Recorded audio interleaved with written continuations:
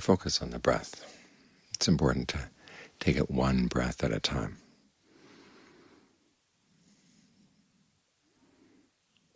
If the prospect of sitting here for a whole hour focusing on the breath weighs you down, remember it's only one breath at a time. This breath right here, this breath coming in, this breath going out.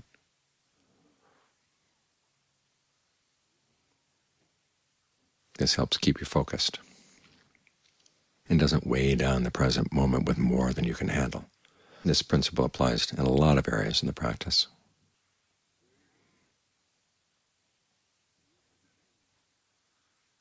When you're trying to keep the precepts and you're feeling very strongly tempted to break a precept, there'll be that voice in the mind that says you're going to give in a little way down the line, so why not just give in right now? And you've got to say, no, I'm responsible for right now. I'm not responsible for down the line. So for this breath, I'm not going to give in.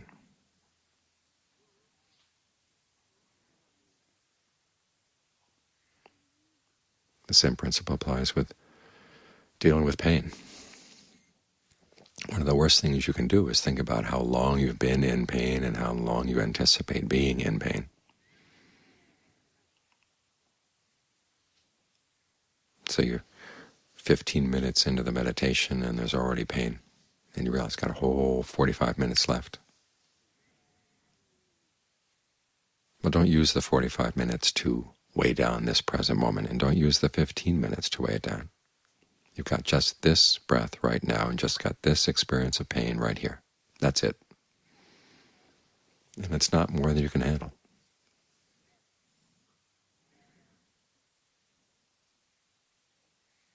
There are so many aspects of life that are like this, where you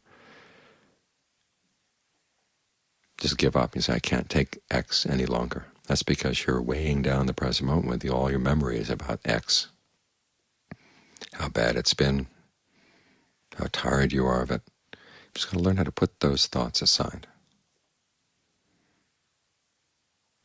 Just notice, what is the experience right here, right now? And it's manageable.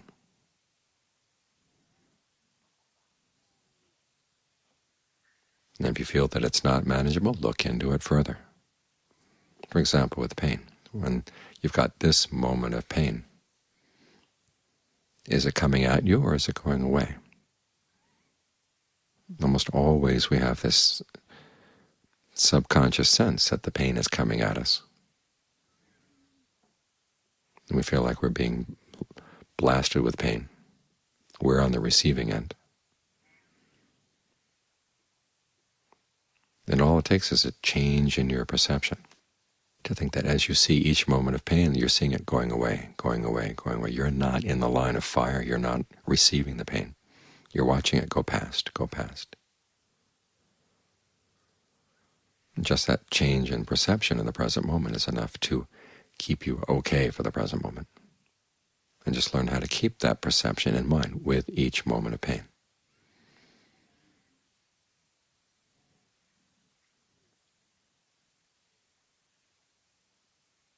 This is the trick to endurance, is you don't think about how much endurance you're developing, and you don't think about how long you've been enduring or how much longer you have to endure. You just look at what you've got right here, right now, this very moment.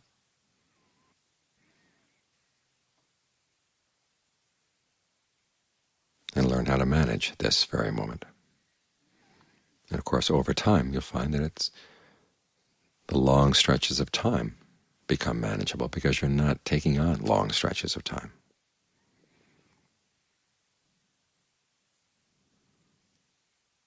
So practice that with the breath. You're right here with this breathing sensation right here, right now. And the more careful attention you pay to right here, right now, the more you're going to notice. For example, if you have any subconscious ideas that a comfortable breath or a good meditative breath has to be long and slow, you might ask yourself, is that what you need right now? What does the body need right now? What does the mind need right now? What is it willing to stay with right now? Learn to be up on the news. rather than just dealing with thoughts you've brought into the meditation. Each moment is going to be its own moment. So stay right there with that moment. Try to be fully aware of it. This is why we place the emphasis on being centered, but having a very broad awareness of the body at the same time. Because that broad awareness helps keep you anchored in the present moment. If your awareness is small, it can dart back and forth, back to the past, up to the future, all over the place. Because it's small, it can slip through all kinds of cracks. But when you expand the awareness of the present moment, so you fill the body with your awareness, you let the breath fill the body, it's hard for that expanded awareness to move around. And at the same time, you're more and more sensitive to what the body needs right now, what it's feeling in all its different parts, and how all those different feelings are related. And you can see the perceptions that may be tying together, little patches of pain here, little patches of pain there, that weigh down the present moment. One of the Ajahns in Thailand has an image that he likes to use a lot. He says, just think if you have this very sharp knife that just cuts through everything. You can apply that to all kinds of things. Any thought that's going to inch out into the future, you just cut it off. Any thought that inches out to the past, you just cut it off. Anything that connects any patterns of tension or pain in the body, so you feel like you've got whole bands of pain or whole bands of tension, just cut, cut, cut, cut, cut.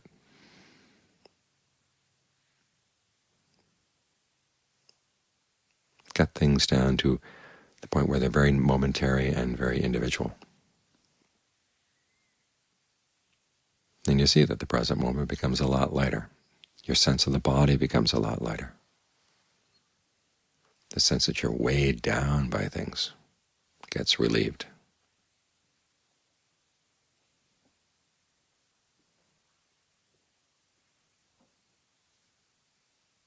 So try to take things moment by moment, sensation by sensation, and have a sense that they are discrete moments and discrete sensations, so they don't build up.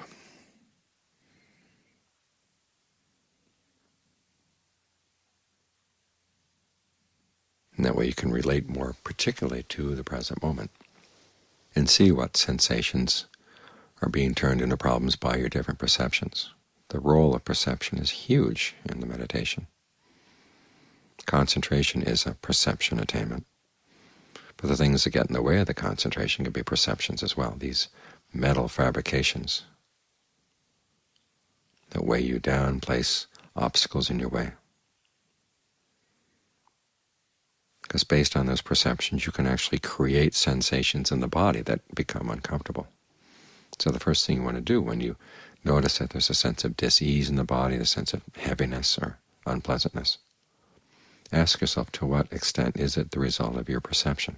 And the way to test for that, of course, is to try a perception that cuts things up, like the knives,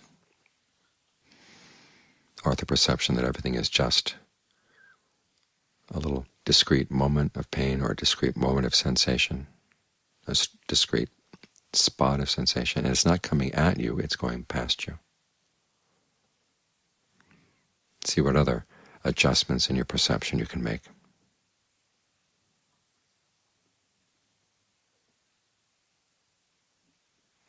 That allow you to sit here with a sense of ease, a sense of being unburdened. You're not burdened by the fact that we're sitting here for a long period of time. You're not burdened by any of the potential painful sensations there are, because as soon as they go from potential to actual, you just cut them off. Cut off the perception that turns them into something solid and unpleasant and unheavy. So you sit here with a sense of lightness.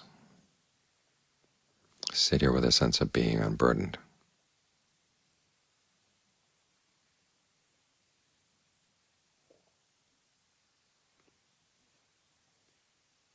So you cut things down to size.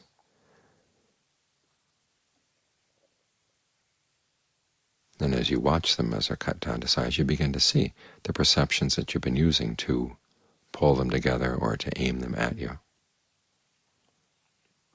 You see those as discrete mental moments as well, and you realize, well, I can let that go too. I don't have to hold on to that.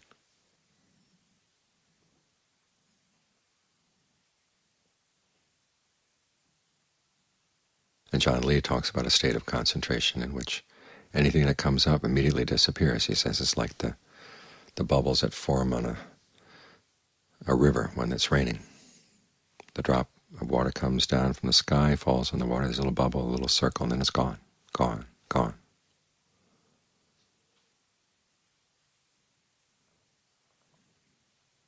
When you can allow that to happen, and again, it's not so much that you have to create that sensation or create that image. It's just you find that there are other perceptions that have been getting in the way of realizing that this is the way things are. It's very discreet, very quick. But there can be a sense of really solid centeredness in the mind, really solid settledness. You feel like you really belong here.